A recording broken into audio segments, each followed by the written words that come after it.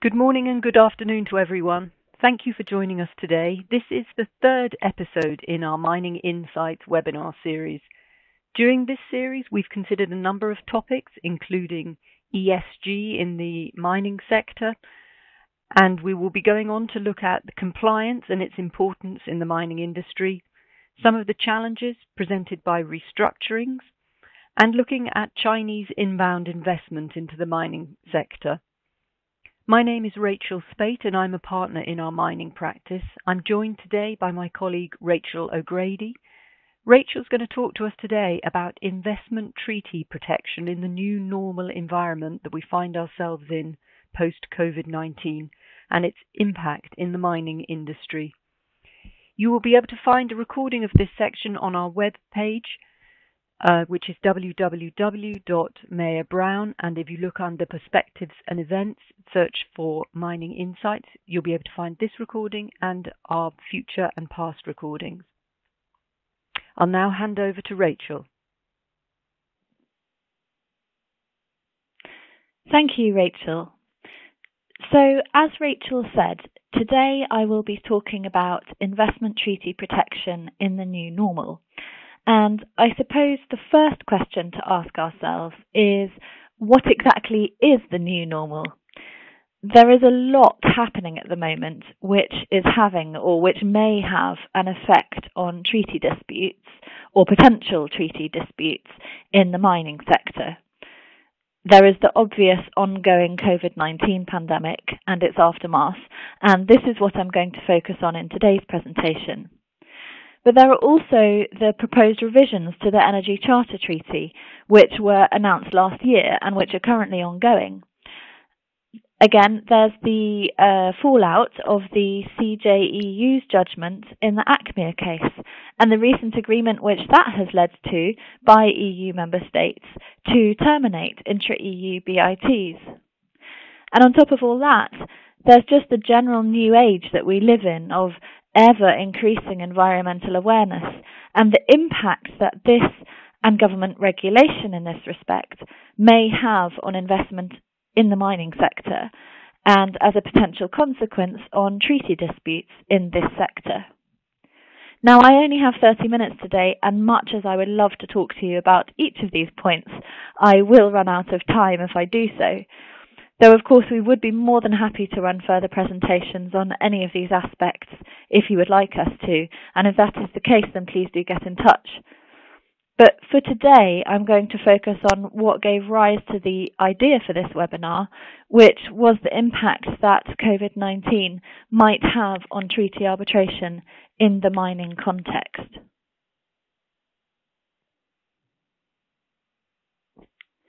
It's clear, just from a cursory look at recent headlines, that the COVID-19 pandemic has negatively hit the mining sector in many areas.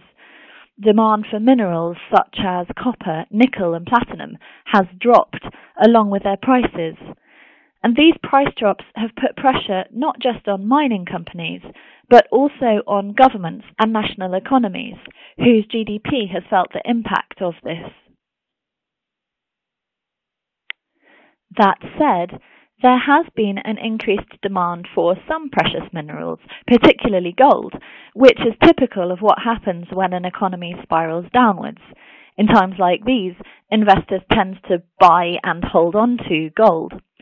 And since the start of the pandemic, the demand for gold has grown, resulting in the recent price hike to nearly $19,000 per ounce, and there's even talk of the price exceeding $2,000 in the short-term future. But in any case, the new normal created by the pandemic is in fact still constantly changing and holds much uncertainty as we continue to deal with its aftermath. So today I'm going to be covering these 6 points. First, I'm just going to set the context of the part played by mining disputes in investment arbitration. I'll then look at some of the typical substantive protections afforded to foreign investors before looking at the main state defences that are available for claims that investors might bring. I'll then look at state actions that have been taken or that might be taken in response to the COVID pandemic that might infringe these protections. And then I'll move on to looking at 4 controversial issues which might arise from COVID disputes, so to speak, before concluding with some key considerations that businesses operating in the mining sector might want to think about in the wake of COVID.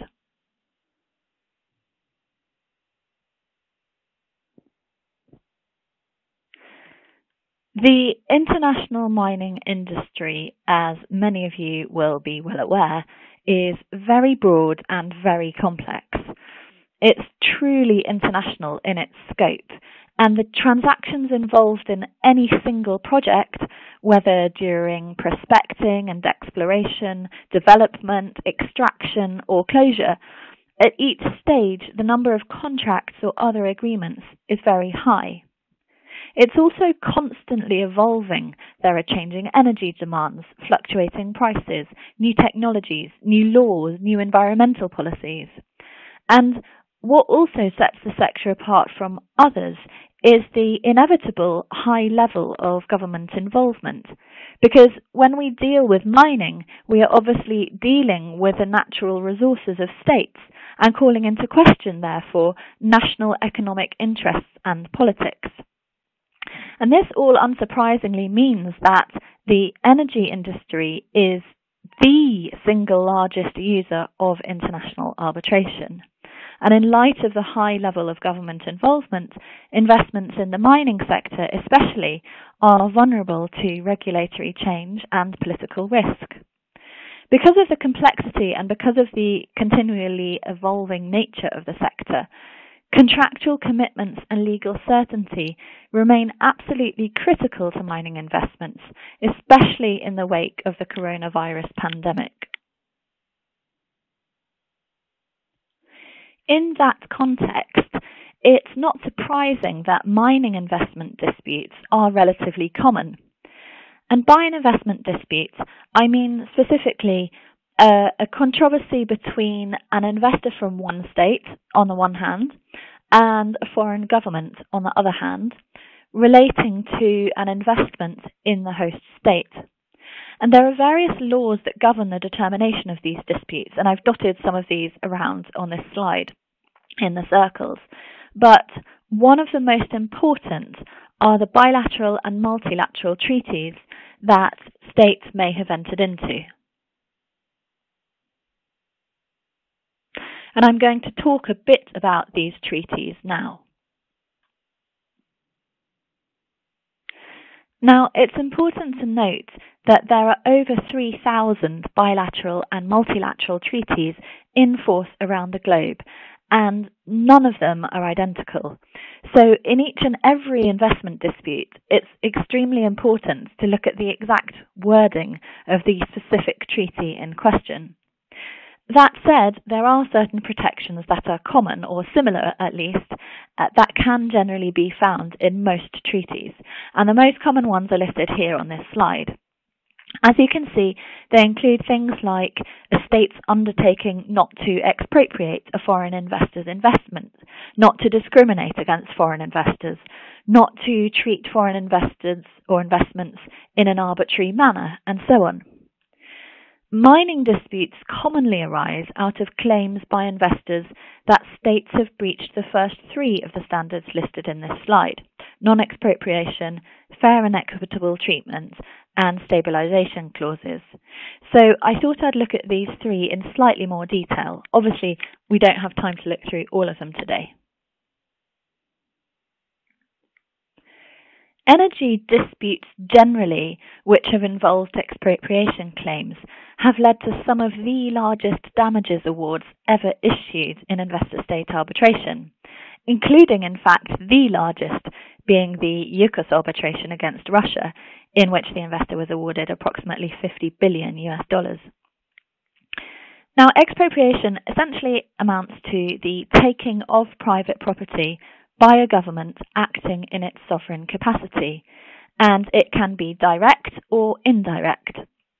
Direct expropriations are pretty rare, but when they do happen, it's normally fairly obvious that an expropriation has actually occurred, such as the nationalisation of a mine. And in those cases, disputes normally therefore revolve around whether or not the expropriation was lawful. Indirect expropriations are harder to establish because investors have to show that they were substantially deprived of their investment as a result of measures taken by the state. And these measures may include regulatory or fiscal acts. But in fact, in some of the cases where claimants have argued indirect expropriation on these grounds, tribunals have held that the state acts did not amount to expropriation, albeit that they did amount to other treaty breaches. So the threshold to establish expropriation is high. Now, states do have the right to expropriate, but this is subject to certain conditions. The expropriation must be for a public purpose, it must be non-discriminatory, and, importantly for investors, it must be accompanied by appropriate or fair compensation. And the fulfillment or unfulfillment of these conditions determine whether the expropriation has been undertaken lawfully or unlawfully.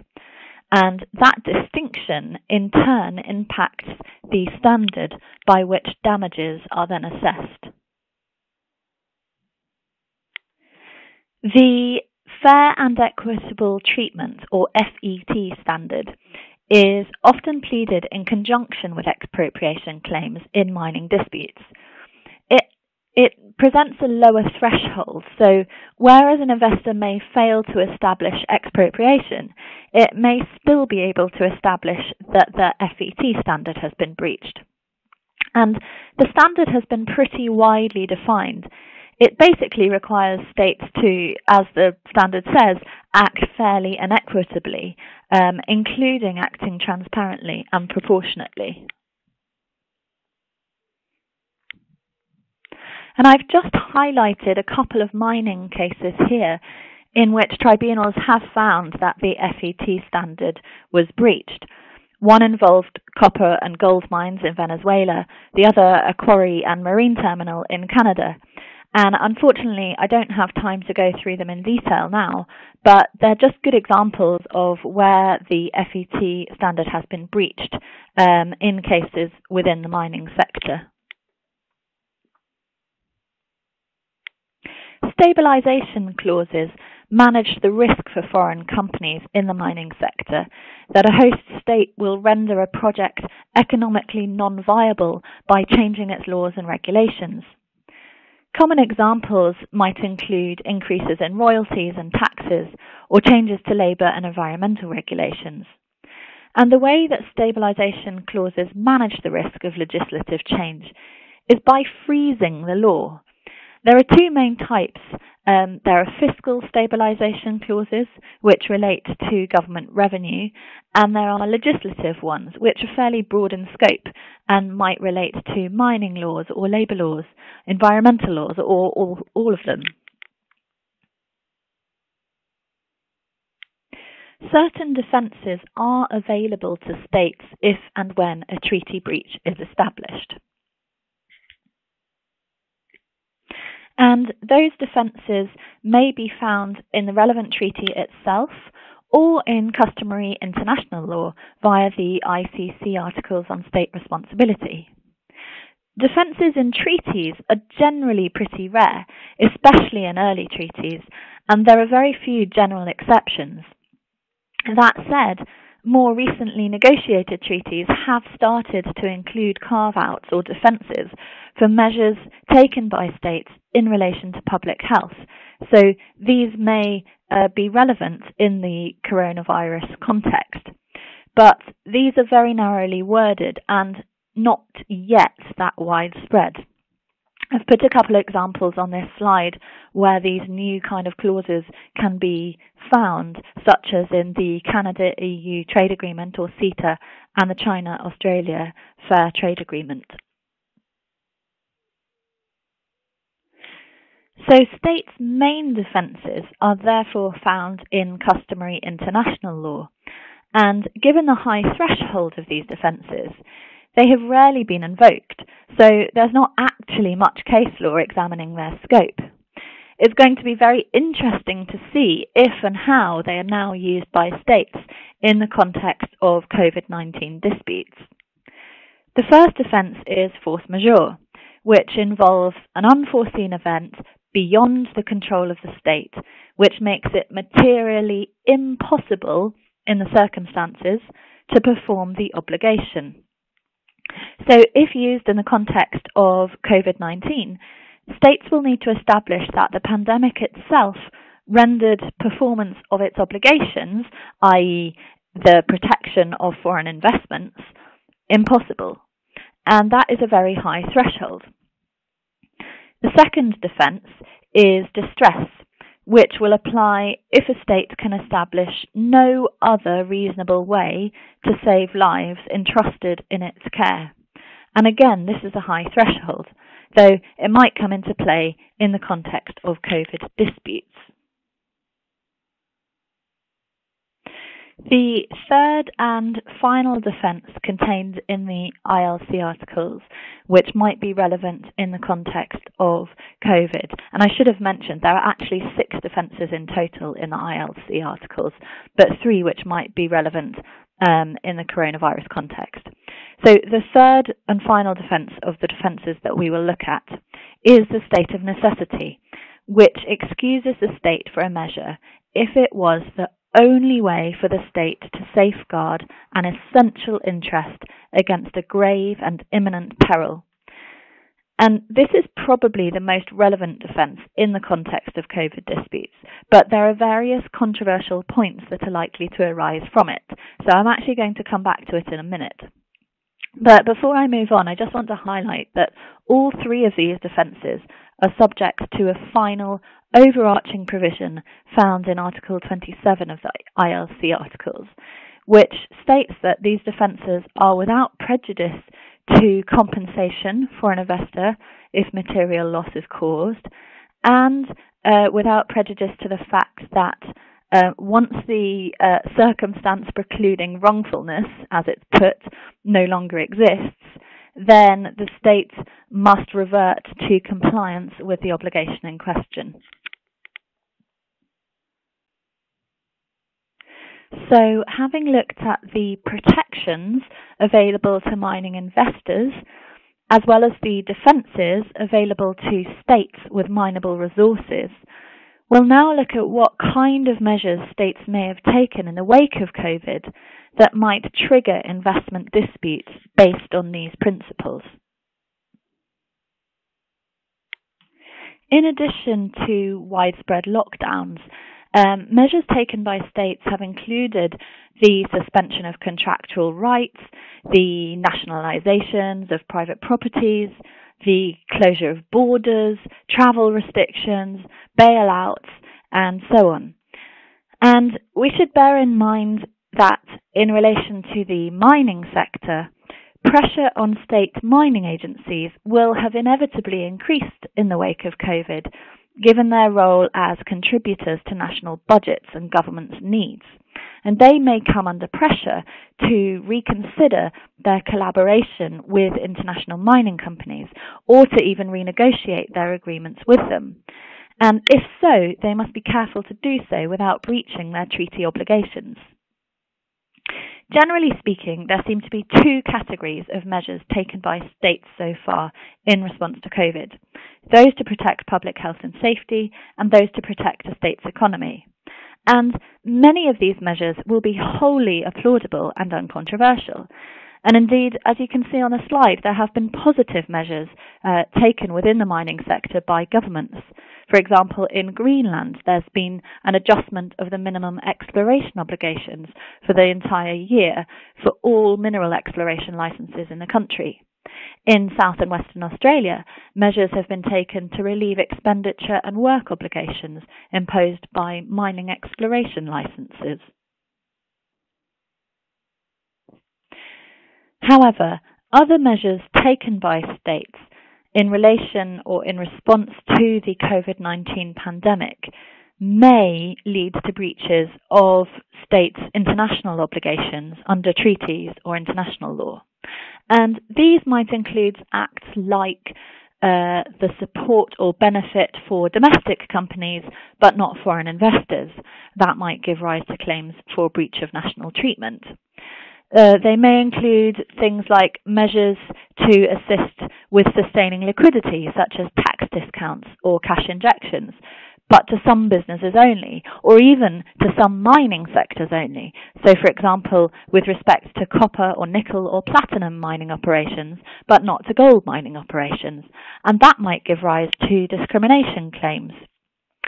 Other measures might be more obvious, such as unilateral changes to mining concessions, which might lead to FET and expropriation claims, or so-called emergency changes to tax or other fiscal frameworks affecting mining investments. In the wake of COVID, the balance between states' interests and their response to the pandemic on the one hand, with investors' interests and their rights under treaties on the other hand, will likely lead to treaty disputes and will inevitably raise controversial issues that will need to be addressed. And I'm just going to highlight 4 of these pressure points, so to speak. The first of these controversial issues is proportionality. This arises in the context of the FET and non-arbitrariness treaty protections, which we looked at earlier. And it's a test often applied by arbitral tribunals to determine if a measure taken by a state is reasonable or if it violates an investment treaty. Now, in the context of the coronavirus, there's unlikely to be an argument over whether steps needed to be taken, but the question will be, did they go too far? And it will be very important to look at how the proportionality standard is judged. It must be considered in the context of the information that the government had at the time it took its decision. So it's going to be very important for tribunals in investment disputes to place themselves in that context. As news of the coronavirus pandemic was breaking, governments had very, very limited information, and they were under extremely high amounts of pressure to take quick decisions and so on. The test will also be complicated by the fact that different countries adopted different lockdown approaches. So, for example, New Zealand shut down very quickly, whereas Sweden remained open for a long time. And again, others adopted strategies to test as many cases as possible. So it will be very difficult to determine what was or was not proportionate. And it will be interesting to see how this standard is applied. Needless to say, it is very likely to give rise to controversy. The second controversial issue is a state's right to regulate. And this is a customary international law doctrine which protects the state's bona fide right to regulate, so to pass new legislation or to use existing legislation in a new way for matters including the maintenance of public health. What does this mean? Well, it does not give a state carte blanche to do anything it wants, but it does serve as an additional defence to the 3 that we've looked at already, force majeure, distress and necessity. If it can be established, it may provide a defence to what would otherwise be a treaty breach, and it may not even give rise to compensation, even when a state act has caused economic damage to an investor. So the controversial question will be, when does government action cross the line? Because this test is not codified anywhere, unlike the other defences which are in the ILC articles. This just exists as a customary international law principle. So it's a very difficult area in any event, and the pandemic is likely to bring it now into very sharp focus. There are bodies like the CCSI that are very vocal about protecting this right to regulate. In the wake of COVID, they have even published an open letter, which I've highlighted in this box at the bottom of this slide, And that open letter calls for a moratorium on treaty claims by private corporations against governments during the coronavirus pandemic, as well as a permanent ban on claims related to government measures in response to the crisis. And the reasoning behind this is to enable states to focus resources on dealing with the pandemic rather than defending treaty claims by investors, perhaps opportunistic investors. But it could also be argued, on the flip side, that treaty protections exist to safeguard investors from governmental abuses, and those abuses can occur even in times of crisis. Governments might even sometimes use the cover of a crisis to take actions that they would not otherwise normally take. So, needless to say, this again is an area which is likely to be controversial. The third controversial issue is the fact that different treaties will likely give rise to different results. And this has actually been a criticism of investor-state dispute settlement for quite some time now. But it essentially means that given the number of different treaties in play, pursuant to which investment disputes might be brought, tribunals may decide different cases in different ways. And that will inevitably lead to inconsistent decisions.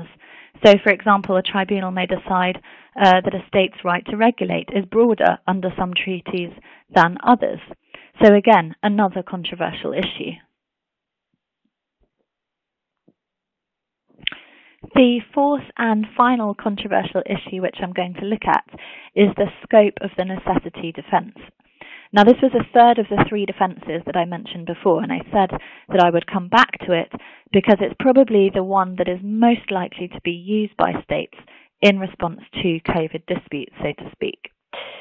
By way of reminder, a state may be excused from an act if it was the only way to safeguard an essential interest against a grave and imminent peril, and the state has not contributed to the situation of necessity.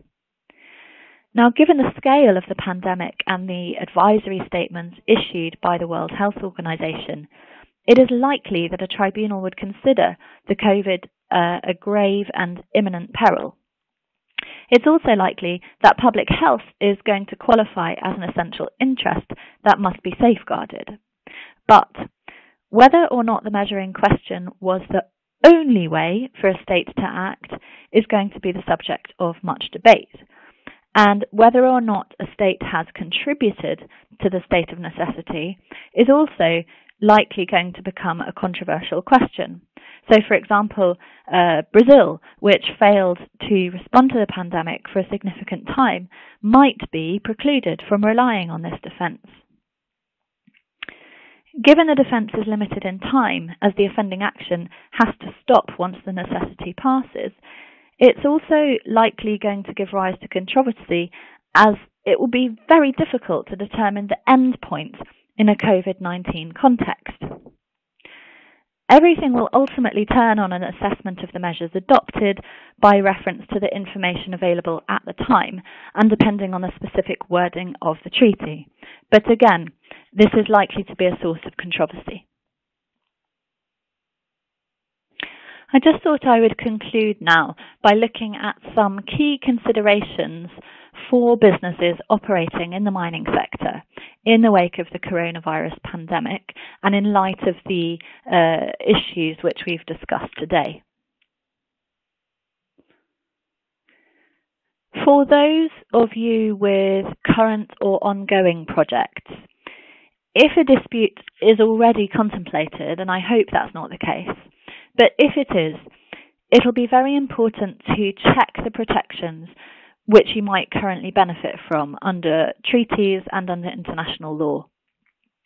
It'll also be very important, given the very fast-paced nature of the changes in the coronavirus context, to maintain contemporaneous records of any governmental measures which impact upon an investment or project, and any communications with the government in relation to a specific action that a state has taken which might impact an investment. If no dispute is contemplated, then, and I hope that's the case, then it's still very important to check the protections from which you currently benefit. And if these are not adequate, you should consider how you might be able to avail yourself of others. That might include restructuring your investment or even just seeking specific assurances from a state. For future projects, it'll be more important now than it ever has been to structure investments to take advantage of treaty protections. Everybody thinks about tax structuring, but it's much less common to think about structuring investments to take advantage of treaty protections.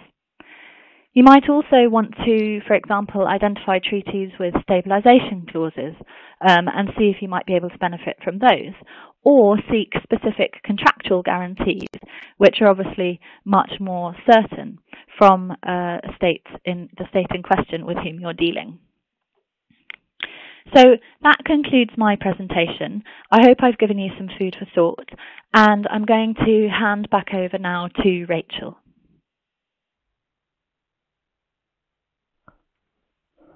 Thank you very much, Rachael. That was a fantastic presentation and really interesting and relevant for the mining sector.